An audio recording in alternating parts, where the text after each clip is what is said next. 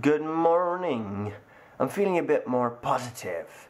Even though yesterday ended in tragedy, today's another day. Today's got some new challenges because yesterday I gave you the news about a female friend of mine who had to tell us some awful news.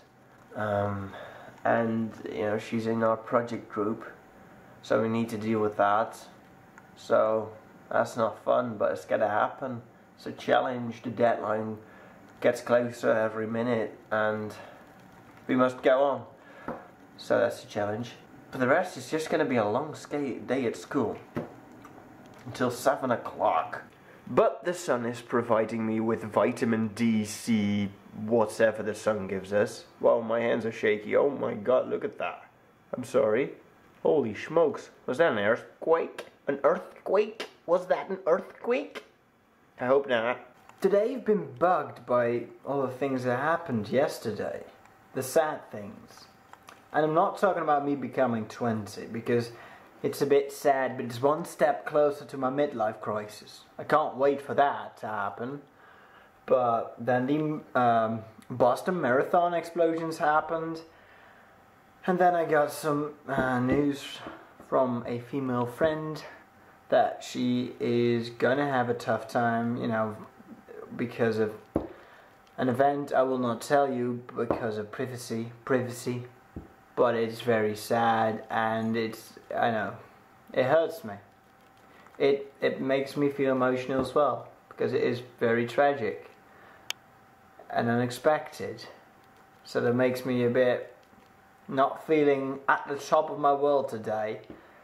But I'll be alright tomorrow, you know, when I had another day to leave it in my head, to do whatever it does in my head, I don't know. But to even out my sadness, I got some Coke.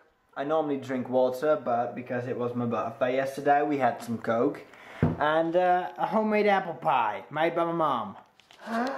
And it is delicious. So I will enjoy that, I will. I tried out my printer and it works. Look what I printed.